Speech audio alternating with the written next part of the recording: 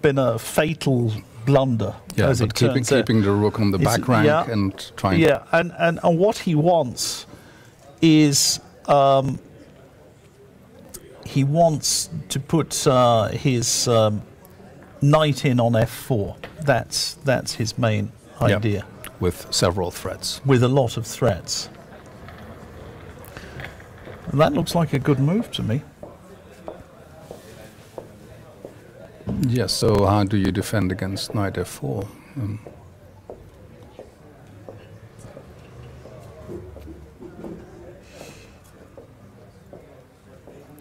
Exactly at this moment, I don't have a good idea. Rook f8 looks like an excellent move. Also, black has several what I would call improving moves. Like h6 is an improving move, just giving a bit of space. But can white, let's say, he can always bail out here with queen c2 or... Yeah, maybe he can do queen c2, queen e3 check. I don't know. Maybe he could do it. Maybe he could do it. But I mean, it's not really the... I mean, you do it if it's necessary. Yeah, it doesn't feel like what you want to do. No.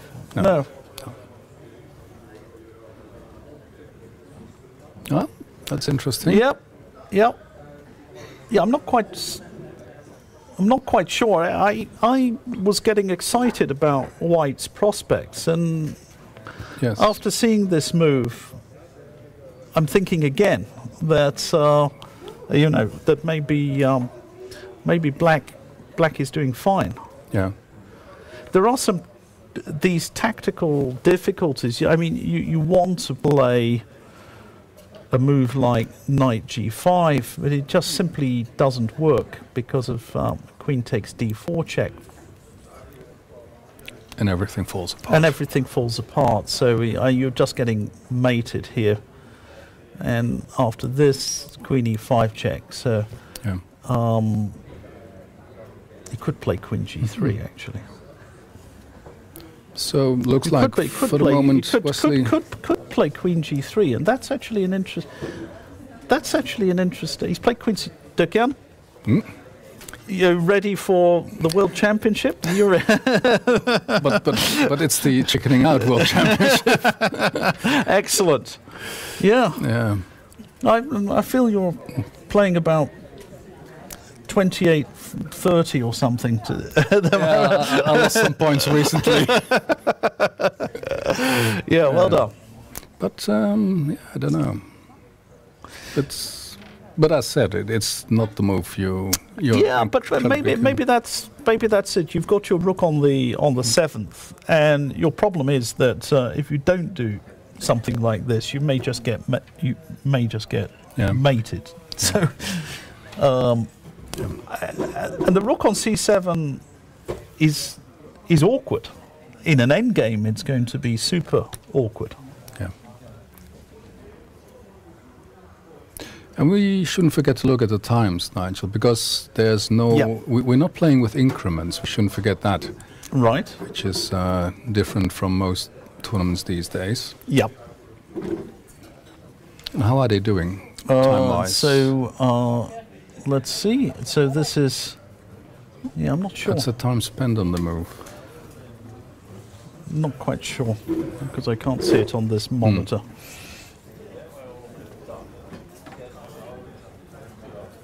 Yeah, it's something we need to check in the next break, because I can't see it. And another thing connected to the rules that I want to say is because there's a question from Samir Kulkarni, and he says if no draws are allowed, it's not that draws are not allowed. It's draw offers. Draw offers. There's a very big difference. Yes, you're not allowed to speak, so you cannot offer a draw. But if there's a position that is a technical draw, then you can call the arbiter. Or is that right? Is that mentioned? I think so. I think isn't that a logical part of the rules? It wasn't mentioned at the players' meeting yesterday. It just said, what tends to happen is that people I think the arbiter said that if there's a technically drawn position, but of course, well, the number of those are not. I mean, normally they just, if it's absolutely dead drawn, they just contrive a threefold repetition. That's usually what happens in those circumstances. Yeah, but I think these days they're a bit more flexible. Right. Okay. Okay. But we are not there yet. So shall we do the quiz? Because let's do the quiz. I announced it, this is the highlight of the day. So we're going to do the New in Chess quiz, where you can win a 1-year subscription to New in Chess magazine, the best chess magazine in the world, both on paper and for your tablet or phone or whatever you want. The queen. So the queen's actually came off King G8. It's a good move because Wesley So keeps Rook F7 as a defensive option. B6, H6 here, and interesting little sequence of moves. Is this good enough? Check. And now he takes. Takes. And it's a pawn. And it's a pawn, but the king has come in. And it looks like he's probably just in... Is he in time for a draw? Looks like he's going to be in time for a draw because... To get that pawn. Well, he just is starting to harass him with knight c4 check, knight b2, and this knight is very, very poorly placed. Unless the white knight, unless it goes to a5, which that's an interesting point. Knight a5. So Magnus Carlsen is a pawn up, but no. It's that knight a5 still keeps the game going. Because it stops knight c4, check, which is very essential. Yeah, disturbs. I mean, he starts going round with checks and attempting to drive the king away. So it's close. It's close. You mean close to winning? It's close to winning, but it's somewhere between a win and a draw. So I'm hedging my bets as.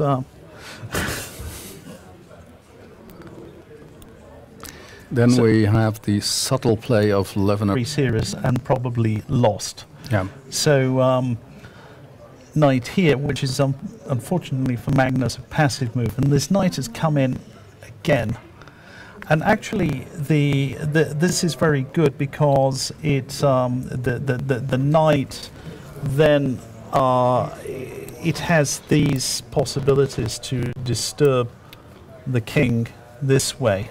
And that's the great thing, that there are two squares. There are two squares. So Magnus covers one of them, and the knight goes back, and knight b3, and this feels like a draw. Still some small chance, but it feels like he's not going to be able to coordinate. King c4, knight c5, he still keeps some little trick there, but because then you cannot take the pawn. And probably even that is a draw. King takes and king e5 is probably also a draw. Let's show it. Well, okay, I'm not suggesting the most just to get some ideas. The most intelligent way to play, but I think even a position like this should just be drawn. 2 against 1 is not going to be a win here. It's too little material. All black has to do is to eliminate those pawns. Yeah. So it looks as if Wesley So has defended well enough, which is not surprising. He doesn't lose many games, as we know. He had a non-losing streak of 67 games at the highest level, which is quite incredible. Yeah, I think that started somewhere at the Sinquefield Cup, so it included the Sinquefield Cup and London and Wagensee and the Olympiad and the Olympiad. He was great at the Olympiad. Yeah, he was really good there. Yeah. Okay, so let's have a look. If he draws this, I think it's good for his confidence. It's very good for his confidence. Yeah, I think. Now let's have a look what happened. Pawn up. He cannot possibly lose. He has a very small chance of winning. So, so he's got nothing to, nothing to gain by, stopping at this point. At the same time, Wesley, apparently he's not getting nervous by this. No, I don't. No. Because it wasn't the other way. And even I would be confident of drawing this against Magnus. So it's too simple a position to be seriously concerned. So that looks like heading for a draw. Aronian Caruana, he played knight c4. Yeah, and the king has edged over. And I guess Magnus is trying to bring his king over to h4. If he gets his king up to h5, it'll be a different story, but it isn't going to happen. The knight is coming into e3 at somewhere. It's rather drawn. Yeah, you would have to make more than one mistake to lose. I mean, one big one would be enough. But one big one would be enough, but you'd have to make certainly more than one inaccuracy. That is definitely the case. Yeah. So let's just see how long Magnus wants to prolong that game.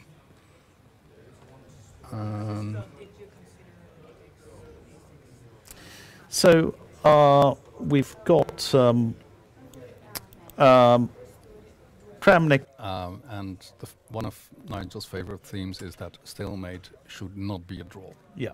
So the number of who he's got knight g6 check. We're going to have stalemate. I want to see a stalemate here. You're going to get your stalemate. Yeah. Or they might even agree to a draw. You never know. No. He's gone back, and so he's not. He's not taken it. So he's.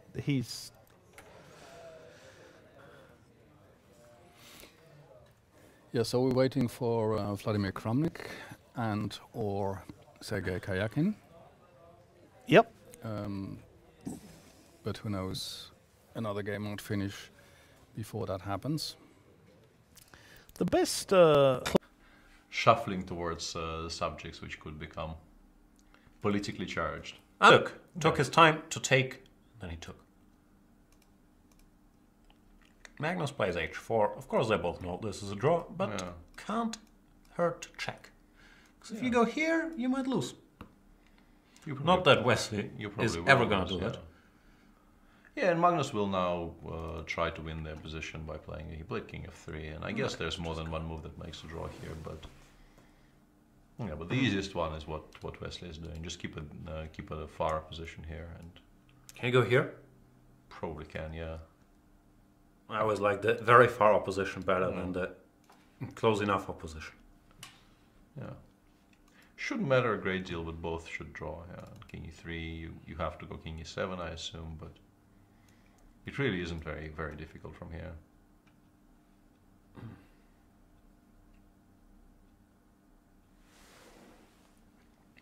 King d3, king d7, king c3.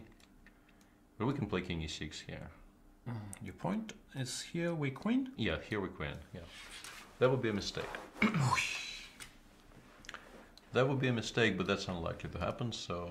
So we need to find some... King e6 is good enough. Gegenfelder.